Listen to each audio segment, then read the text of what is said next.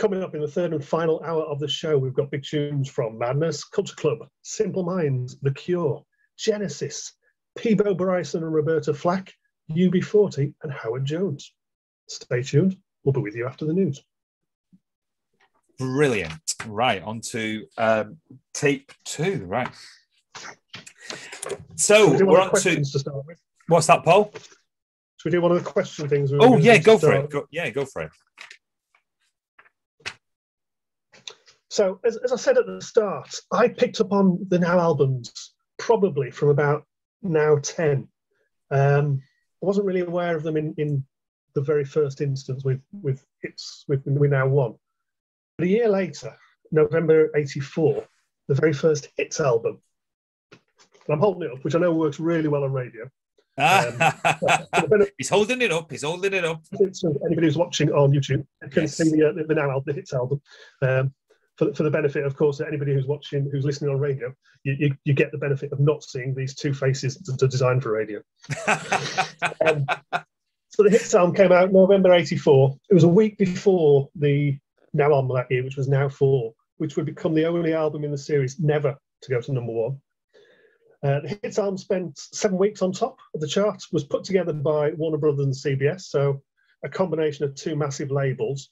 And it kind of picked up on the artists that didn't feature on the Now series. So just to give you a few of the artists that are on here, you've got Wham and Freedom, you've got George Michael's Careless Whisper, you've got Michael Jackson's Thriller, Prince and the Revolution, Purple Rain, Kenny Loggins with Footloose, Van Halen, Jump, Ray Parker Jr., Ghostbusters, massive film in 1984, Sade, Smooth Operator, The Cars, Drive.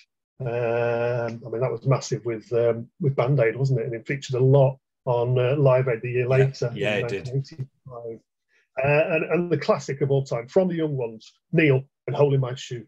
How many hits albums were there, though? Because obviously, did it go to about 7 or 8? That's a guess off the top of my head. It went.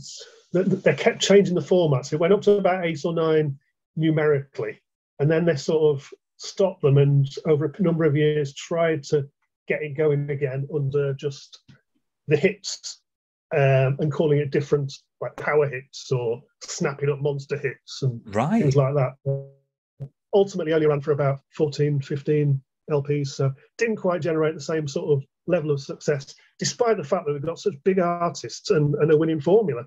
I stuck with it till about Now 5, which also had loads of great artists. Let me just grab it off the vinyl, and I'll tell you who.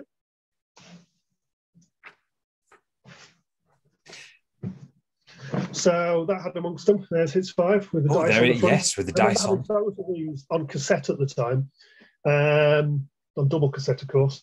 So this had Aha, Don Johnson from Miami Vice, Nick Kamen, who sadly passed away the last couple of weeks. Yes. Cyndi Lauper, Rod Stewart, Every Beat to My Heart. We mentioned that one a few minutes ago. Paul Simon, The Eurythmics. Prince again, Frankie Goes to Hollywood, Meatloaf, and your favourite, Mr. Robert Palmer, Addicted to Love. So he appears on the Hit series, but that's interesting. The first Now, I forgot to tell you earlier, the first Now I bought was Now 13, which had Robert Palmer on She Makes My Day. So I was very late in the series, really, weren't I? But that's an age thing. I mean, Now 13 that would have been about 89. 88, I think. Yeah, I mean, I had Erasure, Little Respect. I think. I'm trying to think of the other. I think I had.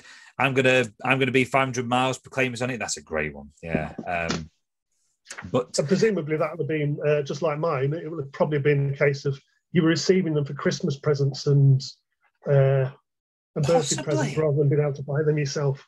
Do you know what? I didn't buy another Now album till I bought Now 15, and then I didn't buy another one till Now 26. So I wasn't fixated with them really until obviously recent years. But yeah.